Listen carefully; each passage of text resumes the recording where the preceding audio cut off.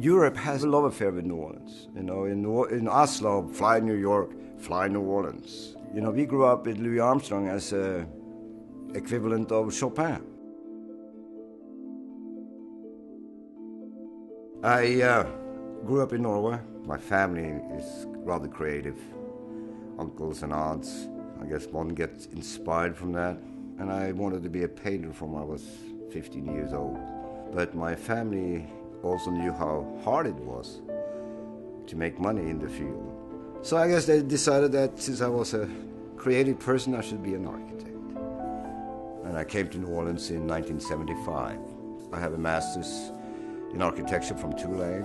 It was a very strange way of being an architect yet wanting to be a free painter, because I learned a tremendous amount of that of the interaction of humans and the psychology of it through expression of forms, colors, rhythms, all of those things that do go into the heart of architecture. But I kept painting. The painting has always been my central point, because all the other fields are really an inspiration for this issue of abstract thinking. The great thing about abstract art is that you have to deal with the fact that all your impressions are abstract.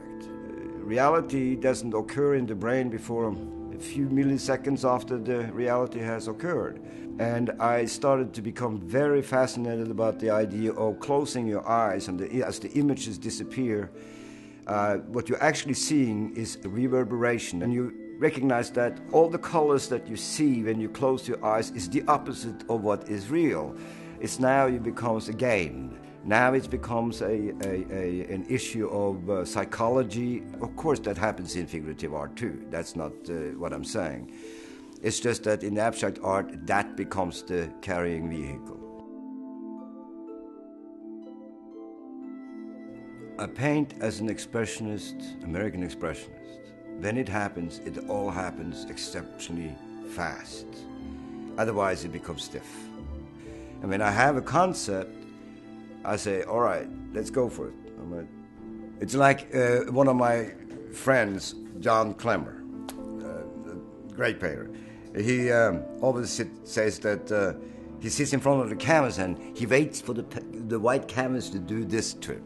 It's that I let it happen when it happens, and when it happens, it's go. Nothing stops me.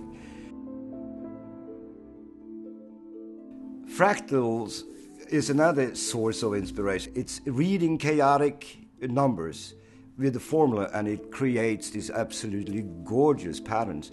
And those patterns is part of me. Those patterns are part of all of us. Emotional situation combined with other emotional thing ties together in a confluent situation, and they become fractals. It's kind of the same thing in mathematics. So fractals to me became kind of instrumental in understanding psychology of colors, psychology of form, psychology of movement.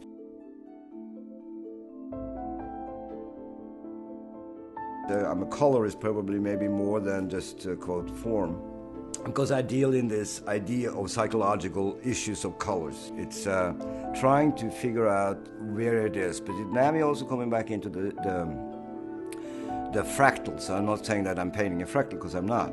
But yet I am, because if you look at my paintings, they're always contained by borders. And in the fractal, that's what's significant. The fractal contains a value of sorts on one side until it comes to the horizon. On the other side of the horizon, there's nothing. The same thing with my paintings, what is painted, what is not painted, so that people can actually try to get into this conflict, if you want to call it, and which spawns some kind of a trigger mechanism in the brain. And if I do my job right, hopefully people will see that for what it is.